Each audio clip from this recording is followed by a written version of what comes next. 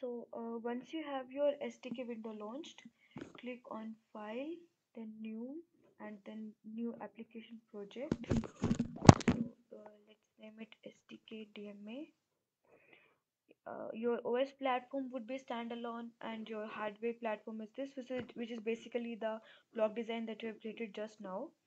And processor, you are using the core 0 of your ARM processor, and it is in your C language.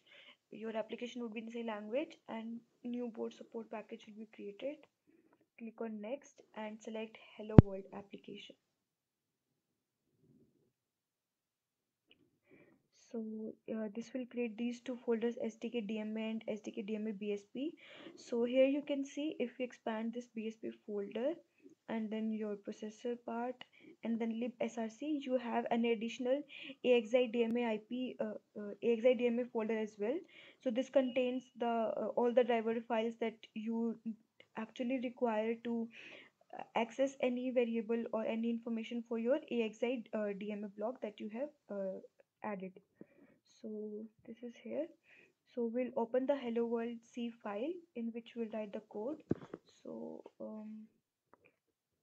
I'll increase the font size.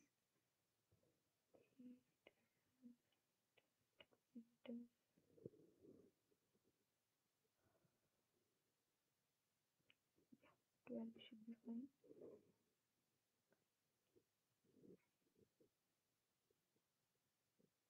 Just show line number. Yeah. So for the code part, I'll just copy paste from here.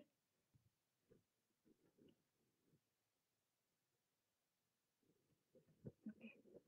So now we will go line by line for this code to understand what we are doing here.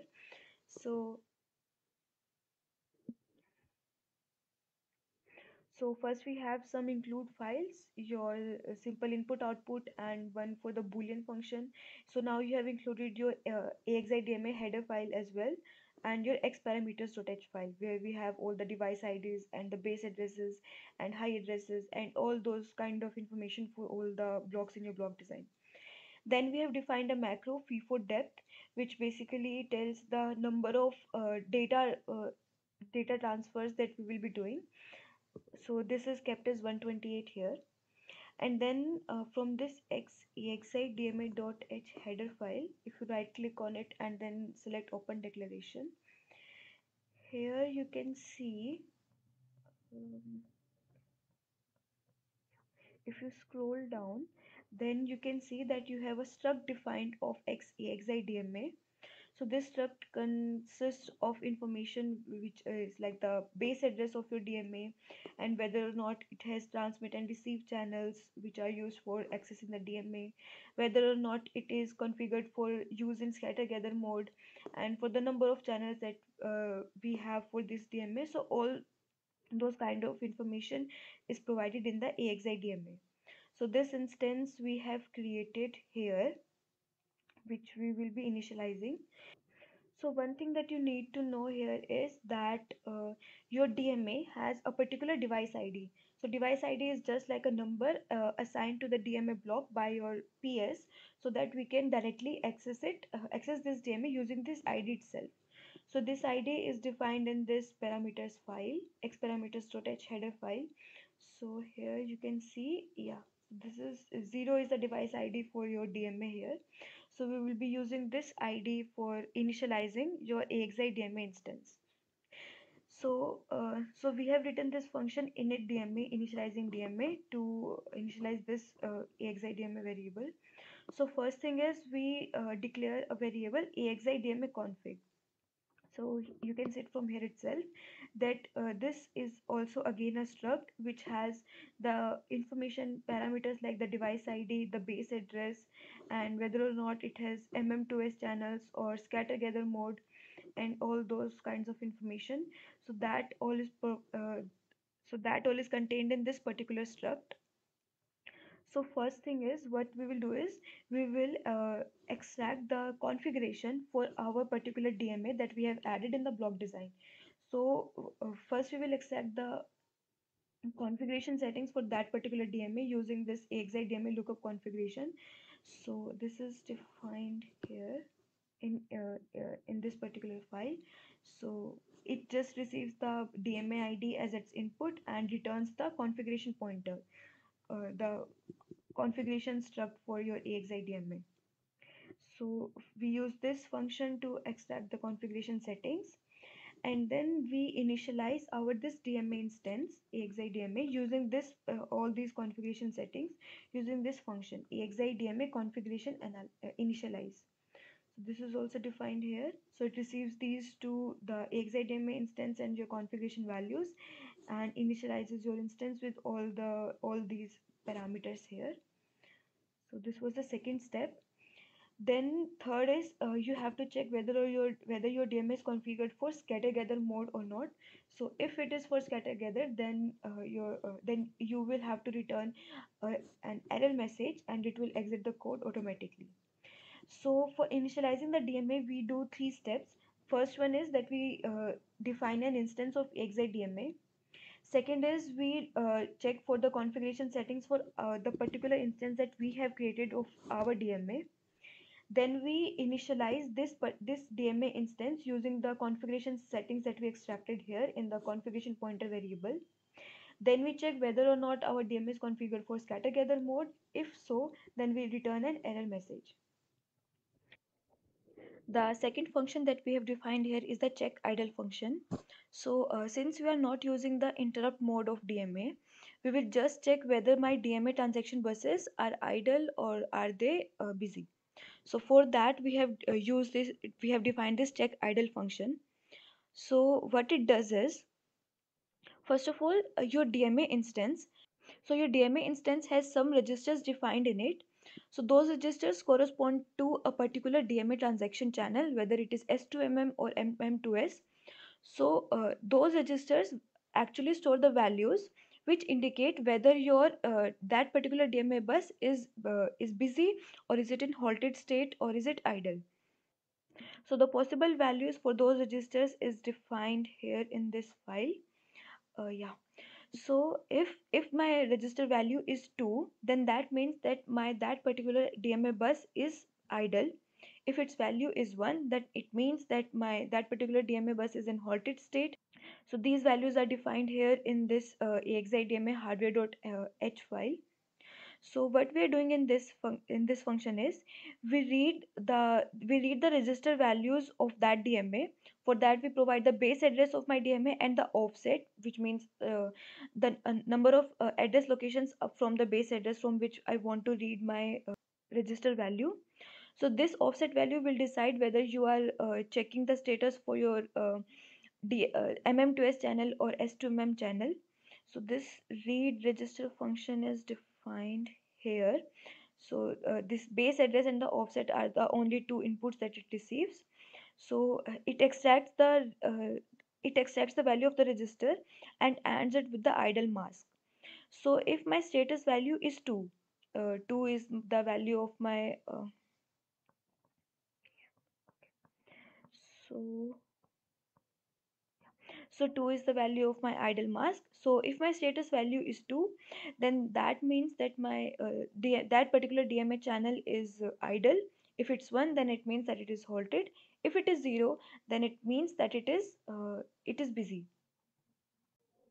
So here we have defined that for offset value of hexadecimal 4 indicates the status for DMA to device, which is actually the Fifo. So 0x4 is for DMA to Fifo transaction channel, and 0x34 is to check for your Fifo to DMA channel. Okay, so yeah, it should be idle here. So now we define the main function. So first thing that we need to do is that we initialize our DMA. So for that we simply call our init DMA function and check whether the initialization is successful or not. Then second, we define two array variables, tx pointer, which is an array to store the data which will be transmitted from DDR to the FIFO via DMA, and rx pointer is the array in which the data that we read from the FIFO via DMA, that data will be stored in this array. Then we have this initialized a boolean error flag here. So this variable will just be used to check whether my transmitted data and received data are same or not.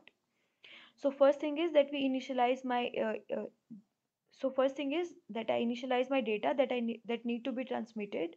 So that is simply defined here as a multiple of 2. And next thing we have done is that we have used this dcache flush range function.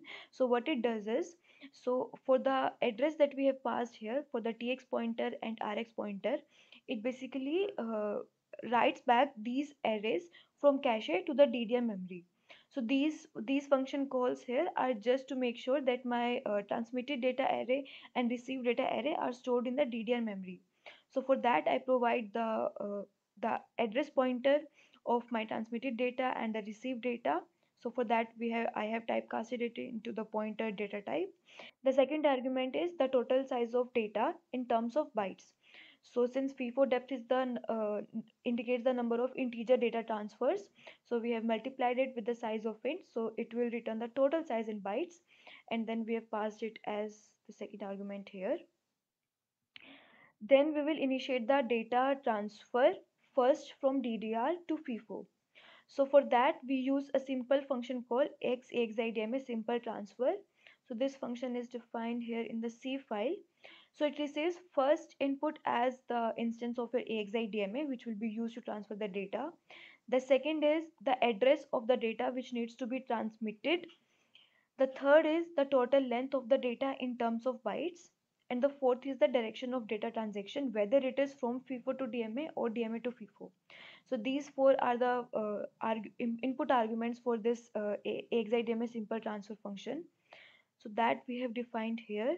So first I pass my instance, then my transmitted address, transmitted data address, then my FIFO depth into size of int, and first my direction from DMA to FIFO. So if my this transfer is successful, then we move forward, otherwise it will print an error message. Similar thing we need to do for reading the data back from FIFO via DMA. The only thing that will change is the address of your received data, which is RX pointer, and then your direction of data transaction, which is from your device to DMA, that is your FIFO to DMA. So these two function calls here are used to transfer the data firstly from DDR to FIFO, and second then reading from FIFO to DDR. So if either of this transaction fails, then we print the error message. So in between we are also checking the status of both the DMA buses, the device to DMA and DMA to device, that will analyze after the results appear. So after both these transactions, we check for whether my both the buses are idle, that is my transactions are complete or not. So we wait until my status variable extracted here using the check idle function. So we wait until my status variable value returned is 2, firstly for the DMA to device channel and then for your device to DMA channel. So in main function, what we have done is we just initialize the DMA. We declare the two arrays for the transmitted data and the received data. We initialized the input data. Then we made sure that my the transmitted and the data read from FIFO are stored in the DDR memory by using this cache flush range function. Then we perform the data transfer first from DDR to FIFO using AXIDMA simple transfer function. In this we pass the AXIDMA instance, my transmitted address, my total length of data transfer and the direction. Then similar call is made to read the data again from FIFO, but only the receive address data is changed and the direction of data transaction is changed. And then I'm checking whether both the transactions are complete or not by using these two while loops here. So until my check idle function returns a value of 2, which means that my bus is idle, I will wait. And once that is done, we then check whether my transmitted data is equal to the received data or not. So for that we have used a for loop which runs for FIFO depth iterations, and we check for every variable for every data from the transmitted array and the received array. So at any point when these are unequal, I assert my error flag and exit the loop. So if my error flag value is 1, then I print the message that data mismatch is found. So yeah. Here it should be J and TX pointer.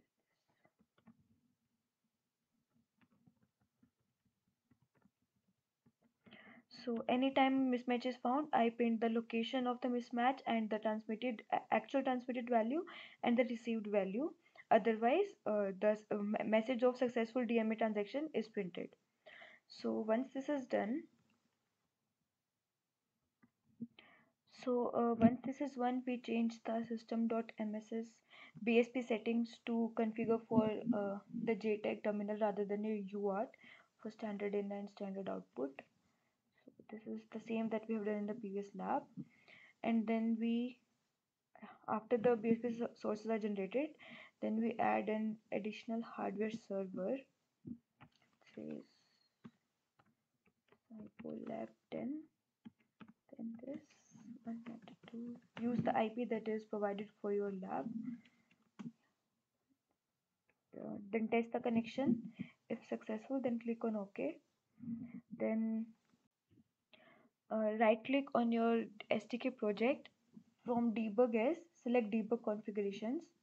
Then double click on your system debugger.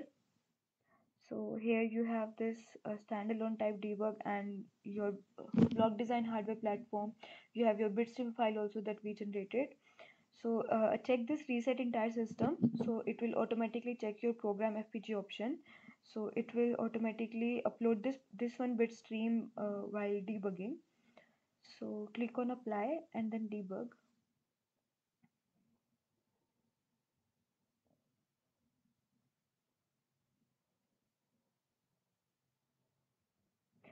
So once your debugger is launched, you will see the list of all the variables here in the variable section. So now go to the XSCT console and type JTAG terminal. So and then click on run. There is a breakpoint added at this point, so it stopped here. So click on run again to complete the execution.